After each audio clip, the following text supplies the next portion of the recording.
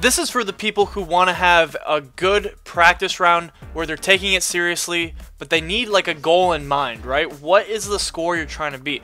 Well, today I'm going to show you how you can find that score and how you can give yourself a chance to beat it. Basically, you want to go on Disc Golf Scene, search the course that you're going to go play. Hopefully it's a challenging course that is often used in big tournaments, and maybe even the Pro Tour if you're lucky enough to live near a course like that. Unfortunately, the only Pro Tour course I live near is only open for a couple weeks every year. That's besides the point.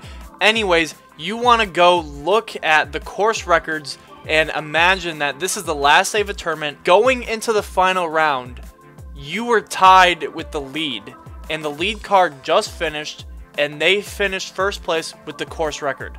So it's up to you to do your best to reach that course record. Now, something to keep in mind, some of these records are really just dumb, and sometimes Disc Golf Scene doesn't filter them out. For example, this one that I'm going to show you on the screen right now. But then you can obviously tell that some of these scores are legit. For example, the score that I've been trying to beat lately, which is -6 on this incredibly difficult layout of a course that's often used in tournaments, and hopefully maybe one day they'll put it on the Pro Tour since they go to Kensington anyway. It's sort of near there. But the great thing about these rounds is that they go by so fast because you're playing it tournament style, right?